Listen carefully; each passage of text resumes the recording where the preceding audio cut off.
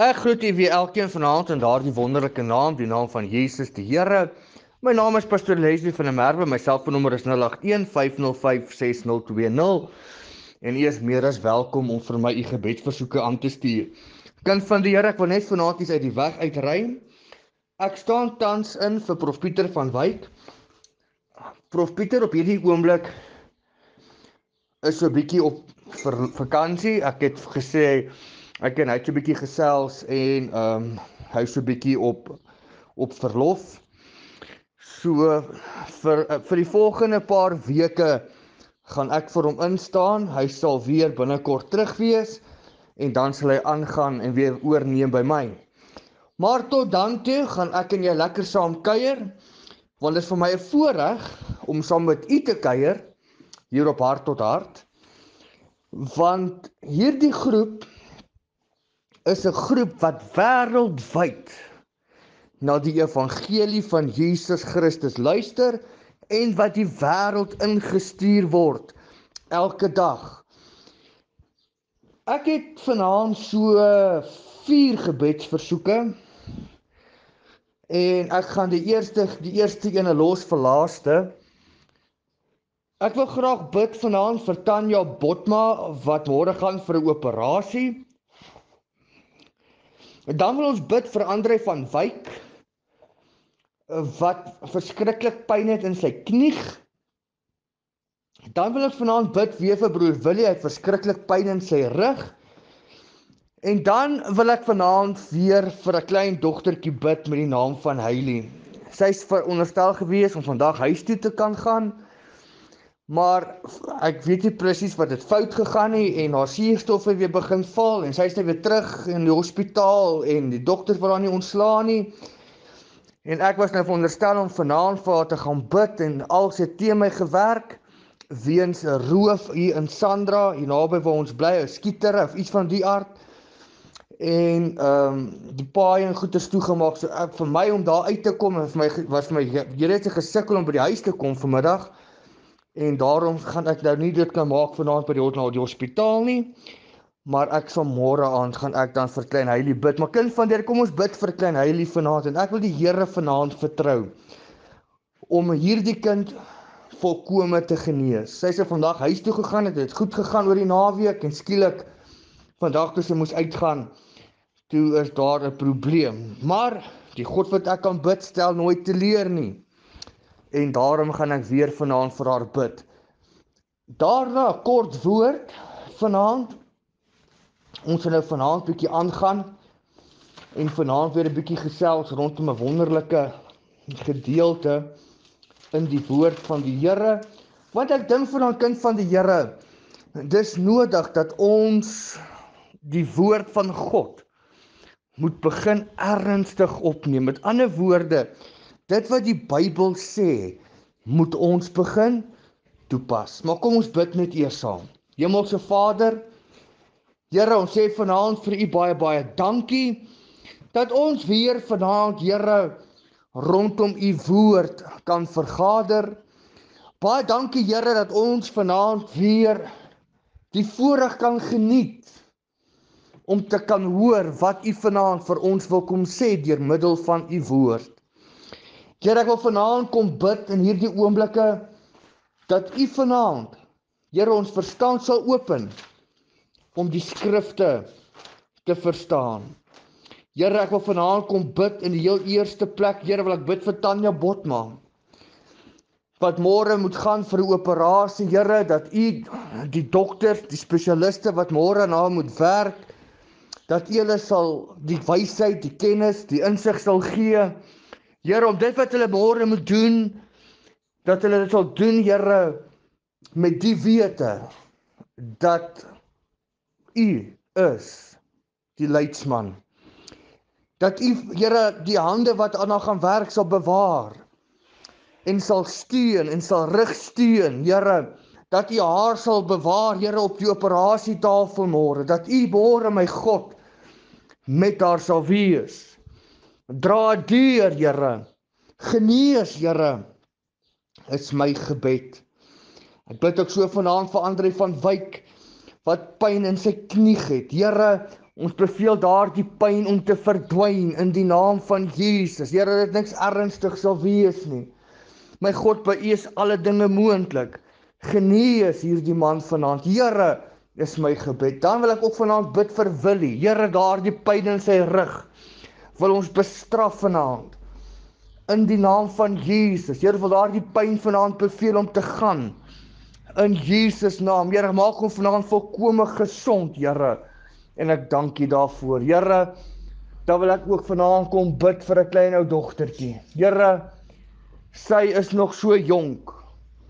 Here, sy sou vandag huis toe gekom het en ek dink in daardie ou kinderhartjie was sy so opgewonde net om weer by die huis te wees. Maar daar was komplikasies, Here. Daar was weer iets wat gebeur het, wat verhoed het, dat hierdie ou dogtertjie weer by die huis kan wees. Here, ek wil vanaand vir klein Heilie bid. Ja, Here, haar naam is Heilie Viljoen. Here, by U vanaand is alle dinge moontlik. Here, deur U wonde daar vir hierdie kind genesing gekom. Here, vanaand moet sy lê op 'n suurstofmasjien, 100% suurstof. Here, U kan vanaand die situasie verander. Gryp in hierdie kind se lewe. Here, maak haar volkome gesond. Here, kom in opstand teen die werke van die duisternis. Here, ek kom in opstand vanaand en ek bestraf hierdie krankheid in hierdie kind se lewe nou in Jesus naam. Duiwel, ek beveel U om te los by hierdie kind se liggaam. Here, maak haar gesond in hierdie oomblikke. En ons loof U daarvoor. My God, ontvang vanaand al die lof en al die eer. En al die aanbidding. En daardie wonderlike naam, die naam van Jesus Christus, bid ons dit alleen. Amen en amen. Kind van die Here, dit is vir my baie interessant, dat in die uur waarin ek en jy leef, dit is asof dit vir my baie duidelik is, dat die vyand waarmee ek en jy besig is, dis asof hy nie tevrede is met die kind van God in hierdie uur, en dit maak my verskriklik opgewonde, in die sin, dat ons kan nou sien en besef, dat die woord van die Here is besig om in vervulling te kom. Want die Bybel sê dit vir my duidelik in die boek van Openbaring, hy sê, weet die bewoners van die aarde, want die duiwel het neergedaal met groot woede, omdat sy tyd min is, en Satan weet van 'n kind van God, sy tyd is voorwaar baie min. Maar ek wil vanaand vir jou kom sê, dat ek en jy leef vanaand in die mees bevoorregte tye in die geskiedenis van die kerk. Ons leef vanaand in 'n tyd en in 'n tydperk waarin die Here weer die dinge wat verbygegaan het, gaan opsoek en dit weer nuut maak. Die Here gaan weer in hierdie uur iets doen, hy gaan weer sy liggaam besoek, hy gaan weer sy kerk besoek in hierdie uur, en hy gaan weer vir sy kerk 'n salwing kom gee. Hy gaan weer sy kerk kom aandoen met daardie dunamiskrag van bo, sodat die kerk weer in staat kan wees om die werke van die duisternis te kan verbreek.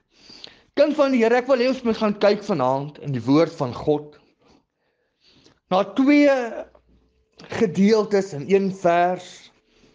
Die Bybel leer my in die boek van Handelinge, die eerste hoofstuk, Handelinge hoofstuk 1 natuurlik, en baie van u ken hierdie gedeelte redelik baie goed. Handelinge 1 vers 8. Nou daar's 2 woorde in hierdie gedeelte wat ek vanaand net in kort met u wil oor gesels en met u oor wil praat, want ons is tans besig om te gesels rondom 'n boodskap oor die salwing en die salwingdraers van die Here in hierdie uur. Nou, u sien, kind van God, Jesus het die disippels beveel, miskien moet ek net soen toe blaai eers, Jesus het sy disippels beveel in Lukas, natuurlik Lukas 24 vers 49, hy sê, en kyk, ek stuur die belofte van my Vader op julle, maar julle moet in die stad Jerusalem bly, totdat julle toegerus is met krag uit die hoogte. En ek wil vanaand vir u sê, kind van God, ons het nodig vanaand om hierdie krag uit die hoogte te ontvang. Ons het vanaand nodig dat die Here ons sal toeberus en sal aandoen met hierdie krag.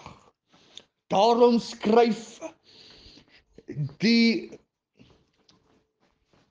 volgende, of daarom is die volgende gedeelte, ek het eerder so stel, vir my so fenomenaal, die handelinge van die heilige apostels. Nou, as u die boek van Handelinge lees, kind van die Here, dan sien ons basies 'n boek vol van die herlewing en van die wonders en die tekens van God in die tye van die apostels.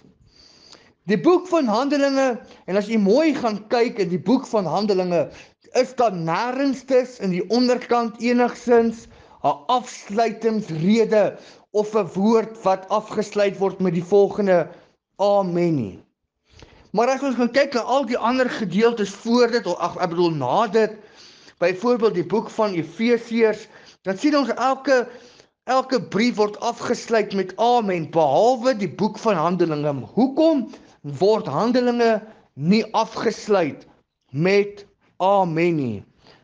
Want ek en jy as kerk van God en as kind van die Here is nog besig om die geskiedenis van die kerk in hierdie uur te skryf.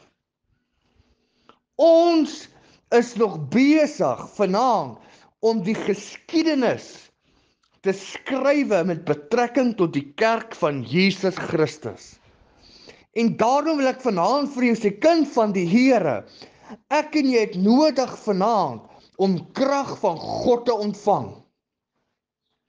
En nee, nie krag om goed te voel nie. Nie om hierdie krag te ontvang om ten minste te kan brag en te sê ek het dit nie. Maar ek het hierdie krag nodig want daar's 'n vyand daar buite vanaand wat daarop uit is om die mens te vernietig en te vermoor en dood te maak. En daarom wil ek vanaand vir ons sê, kind van God, ons het krag nodig. Ons het vanaand nodig om weer die wapens van die Gees op te neem. Daarom sê die Bybel het vir my baie duidelik in die boek van Handelinge, die eerste hoofstuk, die 8ste vers. Hy sê, maar julle sal krag ontvang wanneer die Heilige Gees oor julle kom en julle sal my getuies wees. Nou daar's twee woorde vanaand wat vir my baie duidelik uitstaan. Nou die een woordjie is krag. Nou hierdie woordjie krag beteken iets baie interessants. Hierdie woordjie krag beteken natuurlik in die oorspronklike taal beteken dit dunamis. Nou dunamis beteken the ability to perform supernatural miracles. Dis wat die woordjie dunamis beteken, the ability to perform supernatural miracles. Nou, as ek gaan kyk na Handelinge 1 vers 8 in die Engels en die King James, dan staan daar die volgende geskrywe.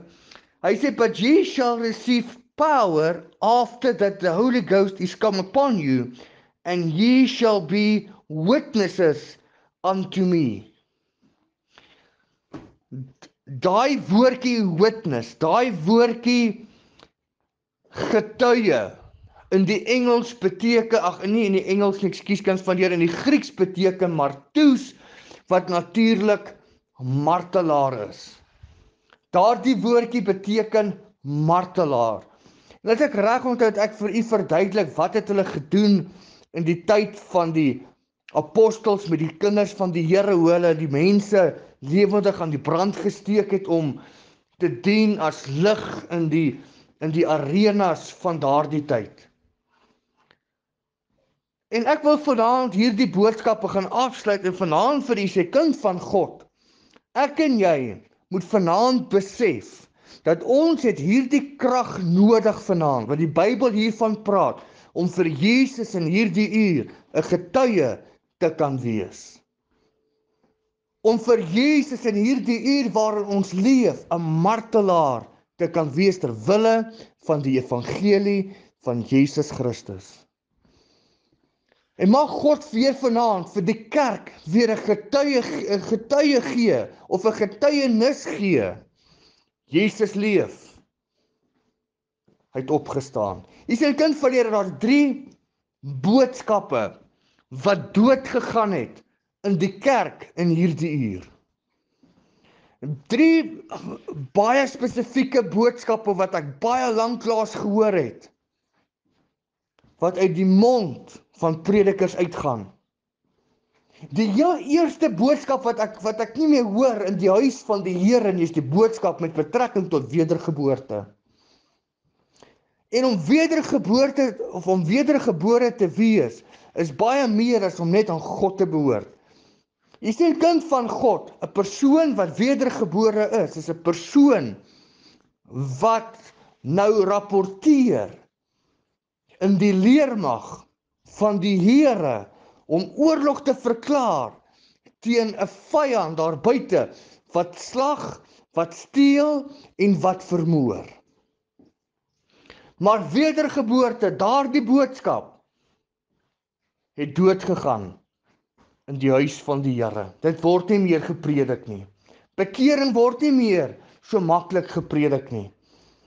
Mense hoor in hierdie uur boodskappe wat jou in die gehoor streel om jou 'n gemaklike lewe te gee. Die tweede boodskap wat ek nie meer hoor in die huis van die Here nie, is die boodskap met betrekking tot die wegraping. Daar is nie meer boodskappe oor die wegraping om die kerk voor te berei om hulle God te ontmoet nie. Daai boodskap het dood gegaan. Die derde boodskap wat ek nie meer hoor in hierdie uur nie, is die boodskap met betrekking tot die hel. Want baie mense sê in hierdie uur dat die duiwel is 'n Mickey muis met 'n mikrofoon en hy maak sulke squeak squeak squeak squeak geluitjies. Die duiwel is 'n ek het iemand eendag gehoor sê dat ag man, die duiwel is eintlik maar niks. Hy's 'n niks man. As die duiwel 'n niks was, waarom kry hy dit reg om miljoene mense te mislei, te vermoor, te vernietig? Hulle is so gebind aan dwelmmiddels dat hulle nie kan vrykom nie, maar die duiwel maak net sulke squeak squeak squeak squeak geluidjies. Hy het geen krag nie. Nêrens lees ek dat in die Bybel dat die duiwel nie krag het nie. Kind van God, die mens sukkel in hierdie uur, en ek sluit af, omdat ons vyand onderskat. Maar om hierdie vyand te oorwin en om vanaand te kan staande bly teen hierdie vyand, en in die wêreld waarin ons leef, het ons hierdie dunamiskrag nodig.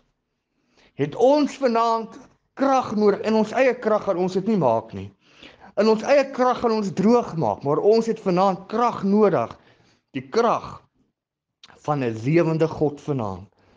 En ek wil jou bid vanaand, kom ek en jy van vanaand af, let op wat ons sê, Kom ons let op wat ons hoor, kom ons let op wat ons doen, en kom ons begin vanaand die vyand nie te onderskat nie. Maar kom ons begin Handelinge 10:38, en dis my laaste skrif, ernstig opneem. En kom ons begin hierdie skrif deurbid en sê, Here, kom vanaand en salf my met die selfde Gees. Kom salf my, Here, met die Heilige Gees en met krag, sodat ek ook dieselfde werke kan doen as wat Jesus Christus gedoen het. Kind van die Here, van my kant wil ek vanaand vir u sê, met 'n mooi en geseënde aand verder. En mag die Here vanaand u behoed en u bewaar. Tot môre aand, toe groet ek u. Groete en liefde in Jesus. Totsiens.